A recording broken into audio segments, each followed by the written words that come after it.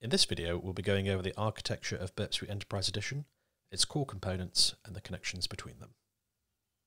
Firstly, we have the Enterprise Server, which is the main application server. It coordinates between the other components. The Enterprise Server is always installed on the same machine as the web server. The web server provides the interface to users either via the web UI or one of the APIs. Again, the web server is always installed on the same machine as the enterprise server. Next, we'll have one or more scanning machines. On standard deployments, scans run on a scanning machine. Think of these as your automated penetration testers. You can embed the scanning machine on the same machine as the other components, or you can deploy multiple external machines on which your scans can run. Scanning machines can then be grouped into scanning pools to allow finer control over scanning resource. For Kubernetes deployments, you don't have to set up and manage individual scanning machines.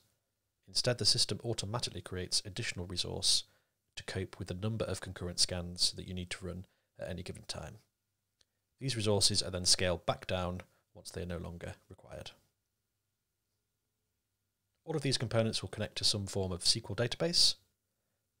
This is to store data about configured sites and scans, the results of scans, and other configuration information.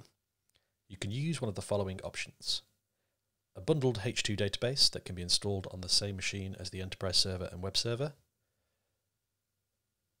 This option is suitable for a trial or evaluation. For production deployments, we recommend that you use your own external database.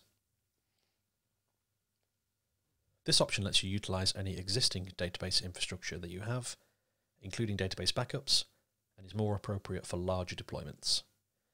For information about specific database types and versions that are supported, please refer to our documentation database specification. Note that you can start out using the bundle database and migrate to an external one later if necessary. We recommend this approach in order to simplify the initial installation and evaluation process. Finally are the Burp Suite Enterprise Edition services, either 3 or 4 services on your machine, depending on whether you're using the bundled database or not. For more information on services, please refer to the Burp Suite Enterprise Edition services documentation. Thank you.